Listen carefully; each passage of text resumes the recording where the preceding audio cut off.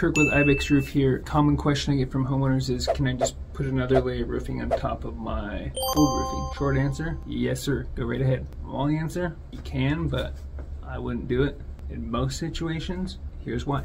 You can do a layover up to 2 layers, most areas 3 layers in some areas. We will do it if someone says, hey, I'm selling the house, the buyer doesn't want to pay for a new roof, I don't want to pay for a new roof, they don't really care about it, I don't care about it because I'm moving, yeah, let's do a layover. I mean, why wouldn't you? If it's somewhere that you're going to live, it's oftentimes not a great idea for a couple reasons. Number one, if you don't tear off the old roof, you can't see any problem areas. You might be covering up rot, you might be covering up leak or some siding issues. You don't get the opportunity to tear the whole roof off, look at it, inspect the deck and be like, okay, you know, this has been here 20 years, what's working, what's not working, what can we change up? You might be covering up a problem that might turn into a way bigger problem down the road.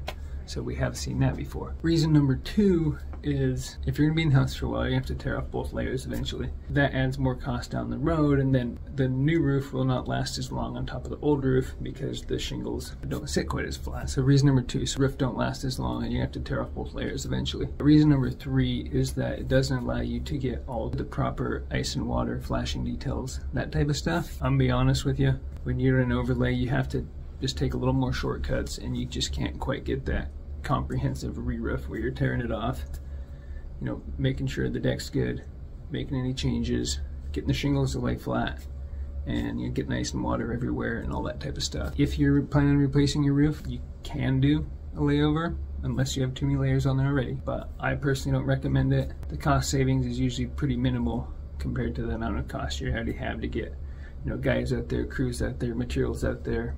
Doesn't save you a ton. So Kirk from Ibex Roof, have a great day.